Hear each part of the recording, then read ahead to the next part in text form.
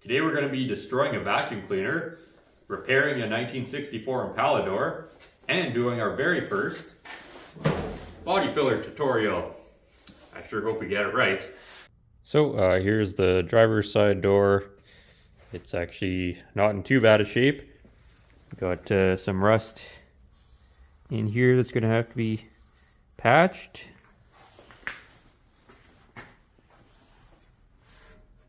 Little stress crack right here that will have to be welded, and this isn't too bad. You can see where it's starting to lift and bubble in this corner from rust.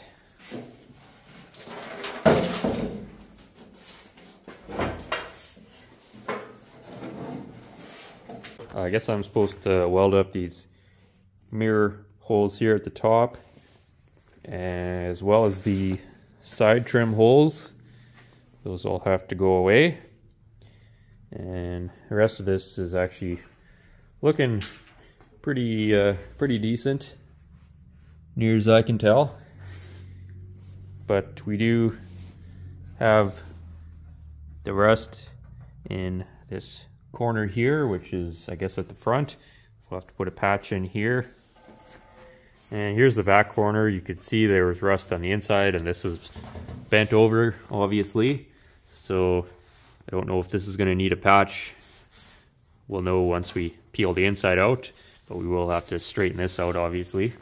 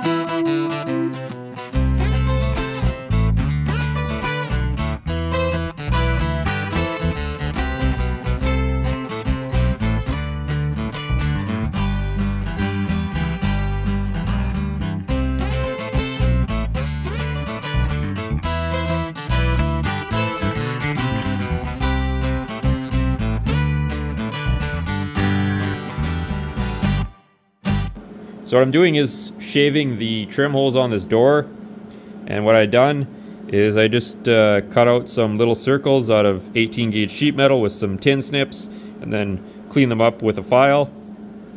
And then what I did is I taped some copper circles, which definitely aren't pennies, in case anybody from the Canadian Mint is watching. And I just taped those from the backside, and then I can lay my little circle in there, and then I can just go around and weld that very slowly. I just use masking tape to hold the copper from the backside. Furnace tape works a lot better, but I don't have any right now, and I didn't want to go to the store because going to the store is scary. So we're just going to weld these up slowly. I know some people like to just jam a chunk of copper from the back and then just weld it, but I find for any larger holes like this, it just adds too much weld, and the problem is the weld is harder than the surrounding metal, so it starts to create some problems there. So I prefer doing it this way with these little plugs.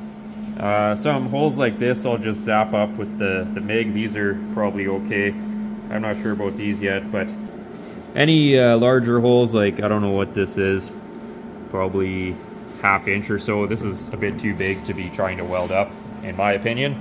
So this is the way I'm going to do it. This is just the way I'm doing it. You can do it however you want, though.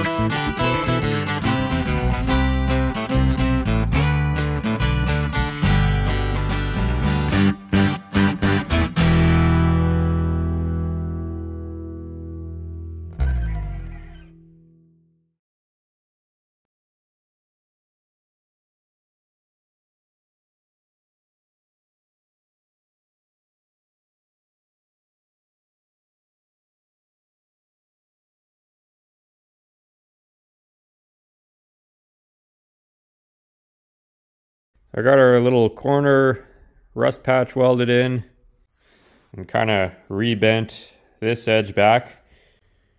And we also welded up the mirror holes. Apparently the plan for this door is just to epoxy prime it and then drive the car as is in epoxy primer. It's not getting any bodywork or anything else. To actually get this door straight, there's a lot of waves and dings and things, so it would need a light skim of filler over the whole thing to get it actually straight, and that's just not in the cards on this project, or at least that's my understanding. So I'm just kind of roughing in the metalwork, getting rid of anything obnoxious, and the rest is just whatever it is. But of course, I was watching YouTube and I found this great new Bondo trick, and I really want to try it out on something, and I figured, well, I'll just Bondo up a couple areas on this for free just so it looks a little better. First area here of concern is where I welded up all the mirror holes. There's like 800 extra holes here, and the metal was all stretched and pulled out and beat in and pitted and whatever else. So the proper way, I guess, to, if I was going to be like metal finishing this out or whatever, would be to put in like a patch here and just get rid of all that twisted, bent up metal, and then it's not just a bunch of weld there. But there's a brace in behind where this mirror mounts, so I couldn't like metal finish it out unless I cut that brace out, which that's just an insane amount of work for very minimal gain. And you know, even though it looks pretty horrific right here, if we actually put a straight edge on it, like it's actually really pretty straight there. So that's, you know, it all it would take is like a thin coat of filler to straighten that out. Stuff like this, even though it looks ugly, it's actually, you know, straight, and if you tried to like super smooth it and tried to work all this out, you'd end up just doing more damage than what's already here. But because this is the driver's door, and you know, you're going to see this every time you're getting in the car, even though it's just going in, you know, flat primer or whatever, it's still kind of not really the nicest thing to look at. So I figured we'd just clean it up a little bit for the guy, do a little Bondo here, and it'll look a lot better. The second area of concern is just right where this edge was creased over here.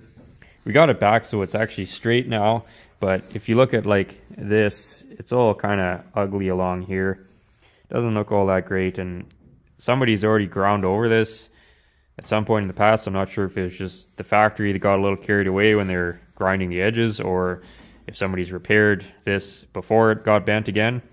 But either way, this edge is kind of pretty thin here and pretty fatigued. So again, proper way, I guess, if you're like totally metal finishing this, would be to cut out a patch and like weld it in all nice and whatever. But again, you don't have access to the backside, so, and this isn't actually like rusted. So again, like you're gonna do hours of extra work just to make it 1% better. Probably not worth it, but see, it is fairly straight, even though it looks ugly. It's just another one of those things where, you know, you don't want to keep working this to death. It's already thin here and beat to death, so we don't want to make it worse by trying to make it better, I guess. But just so it looks a little better, we'll also do a little Bondo work here just to get it that make it more presentable, I suppose.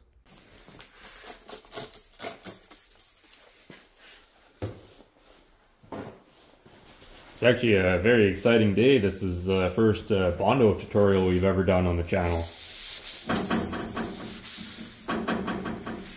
Haven't done one before because I see there's a lot of other people doing it already. And I thought it was a fairly straightforward process until I discovered this new technique that I want to share with you. Plus, it's also an easy way to get views on YouTube. And you guys know me, I'll do anything for views.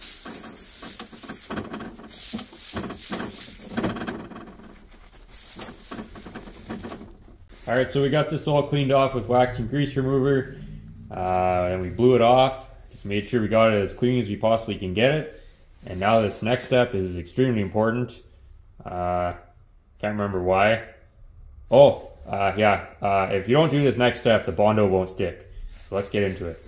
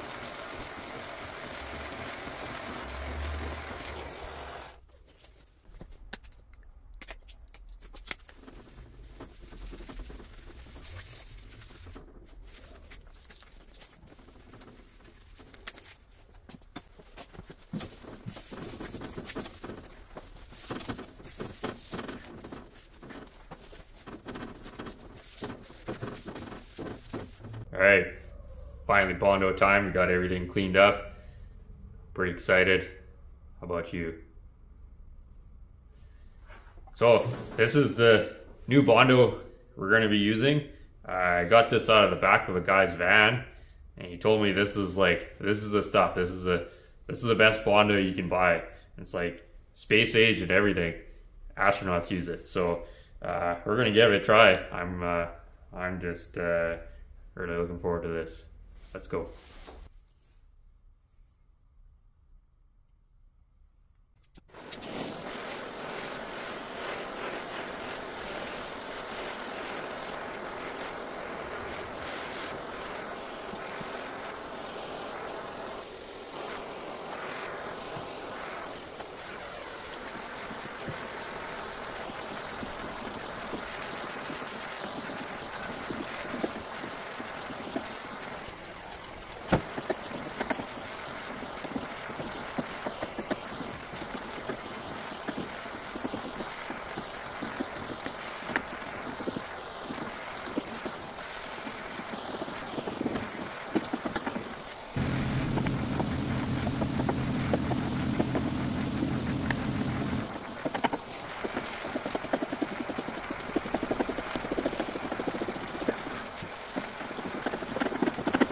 This is a bit of a custom job here. Oh, hammer, quick! Oh, go! Yes! Oh. Don't you hate it when your metal work starts to harden off like that?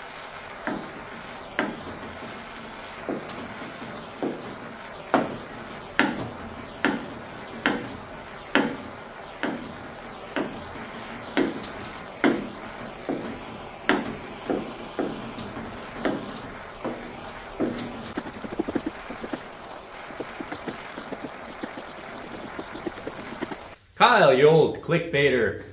Probably figured it out by now, haven't you? We're actually using lead. We're not using Bondo.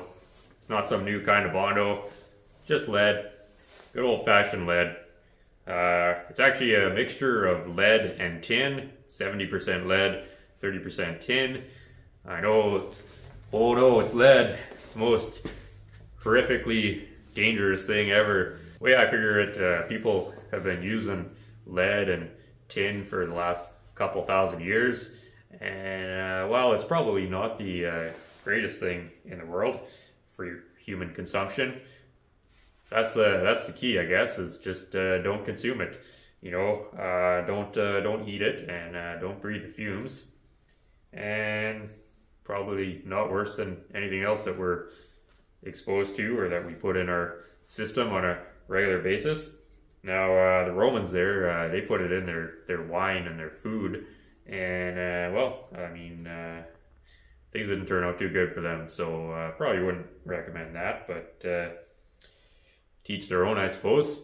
Supposedly, long-term exposure or long-term use of this will cause brain damage and erratic behavior, but I'm not totally convinced on that.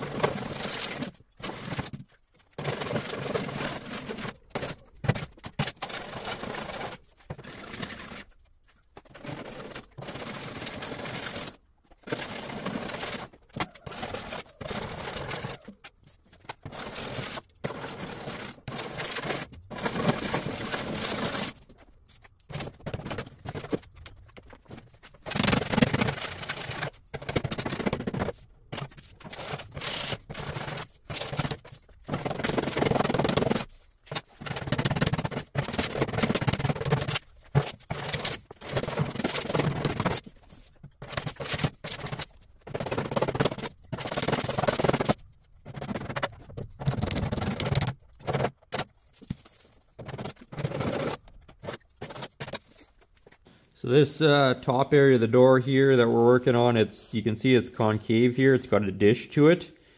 So we're using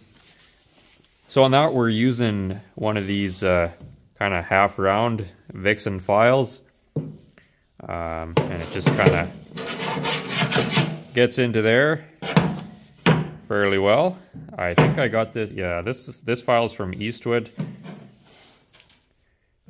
And yeah, it's just a half round Vixen file. You can see how the teeth are curved to the side to allow the shavings from the lead to kind of not get all caught up in here and all munged up. For the flat surfaces, we just use, you guessed it, a flat Vixen file. Same deal, curved teeth on it. Lets all the shavings pass out the side so it doesn't get clogged up. And the flat surface obviously prevents you from filing a giant dish into it. This doesn't really work as well on this dish surface. You can see how there's a gap here. So all this would do is just kind of dig a groove into both sides without actually, and then you'd end up with an area that's overfilled in the middle. So that's where this curvy one comes in handy. Yes, it does.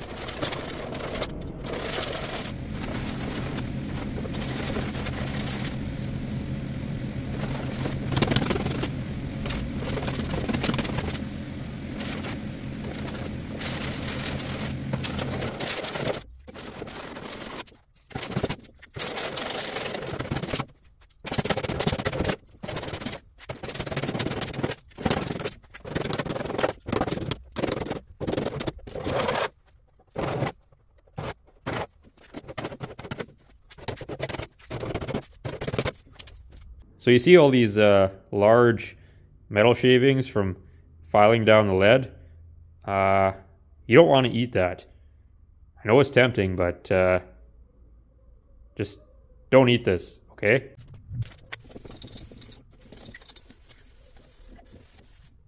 Like, this here is the modern alternative, and like, apparently some people say that this is somehow safer for you, but let's just like look at these.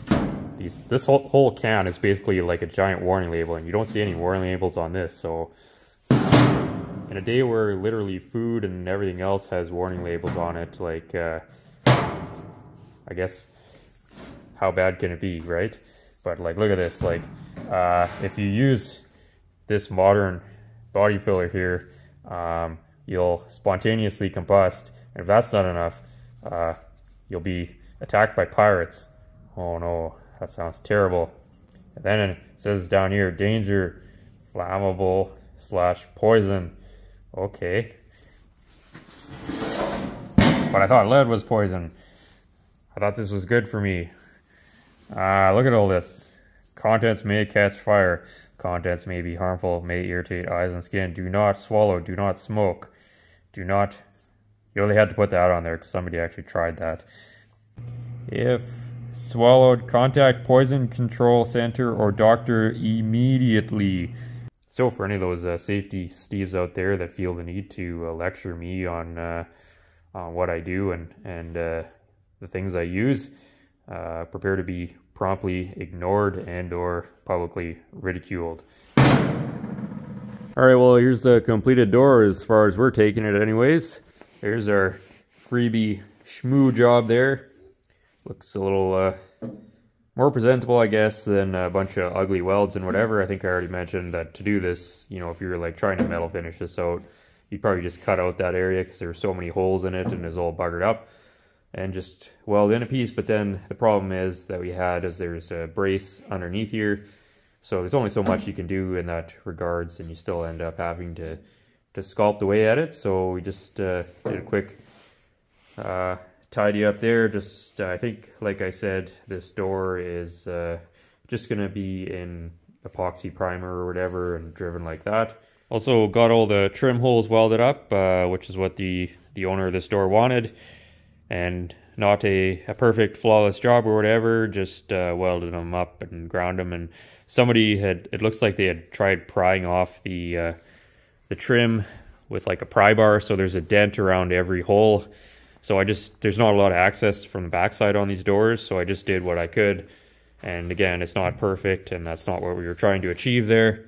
And there's pitting and rust pitting all around where the holes are, so again, you know, there's only so much I can do there. There's the rust repair on the corner there. I just did a little quick dab and whatever, just to kind of blend it out a little better. That's where we welded in a patch. Here's the other corner here. This is where this edge was all bent and folded over. We had to do a rust repair on the inner structure, but the outer was good. It was just a little chunky still, and instead of trying to, you know, work the metal to death, I just gave this a quick wipe as well with our product, and just kind of cleaned this edge up a lot better than what it was. And it should look a little more presentable than a wrinkly up edge, even though this is just going to be getting run in primer or whatever. It just, well, this should make it look a little better. And if it ever gets to the point where this is going to be getting bodyworked and nice paint on it, I don't really like putting plastic filler on edges like this, because it's not as strong. And, you know, what's the first thing that's going to be getting chipped? Well, an edge of the door, at the back of the door especially. You open the door up and whatever. So this just makes it look better, and if it ever does get bodywork, then this is basically, you know, a good starting point for that, I think, in my opinion anyways. If I was trying to get a door like this actually like straight enough for paint, I would just take regular plastic filler and just do a light pass over the entire door, coat the whole door, block it smooth, and then go straight to primer and whatever else. On these flat panels or newer cars like this, you know, you start trying to get you know, just putting a little filler here and here wherever there's a ding, and then you prime it and block it, and then you find more dings, and then you just have to keep going back and forth. So I find the best way is just do a really light coat over the whole thing, block it all straight, and then you're done. And you know, there's no going back and forth 500 times messing around, and the amount of material on it is so thin that it's like, well, it's no thicker than, you know, what you would have if you were just trying to get it straight with primer. And, you know, filler is a lot cheaper than primer and a lot more durable. So that's the way I would do that, but I don't do that kind of work anymore. I just do the metal work. So calling this good enough for what it needs to be, I think. I keep trying to film this outro. This is actually several days after I finish this, but I keep being rudely interrupted.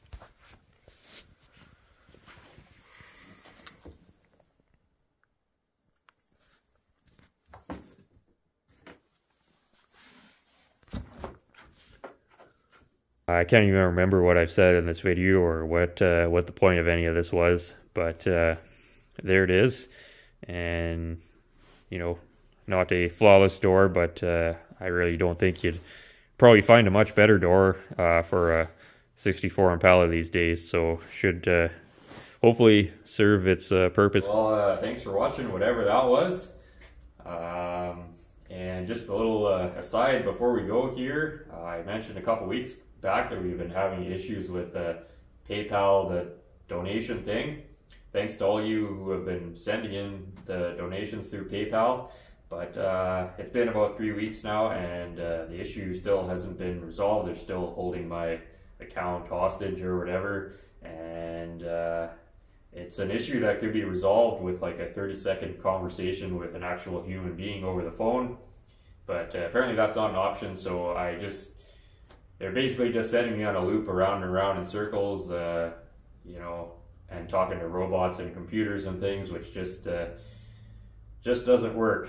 Replacing people with computers, it just doesn't work. So I don't have a whole lot of hope of any of that being recovered or anything at this point. We'll see. It's still ongoing, but that's an update there. If any of you have been enjoying the show so far and you'd like to help out, please consider becoming a patron of the show. We have a Patreon set up, and over there we have full access to all these videos without any ads in them. And there's also a few behind the scenes things from time to time, which is essentially just me ranting. So there's like 30% more Kyle rants, I guess, over there. And it also helps us to continue working on projects that are a little more, I guess, you know, in line with what we want to do here, such as the chicken truck project. So that's an option there, I guess, for anybody that wants to help out. Those of you who have been helping out, very much appreciate that. And we'll try to continue doing this for as long as we're able to. Hope to be back on the chicken truck soon once we're done fixing these stupid doors, but again, we'll see how things go, and we'll keep everyone updated on the PayPal situation if it improves or whatever. So thanks, and see you all next week.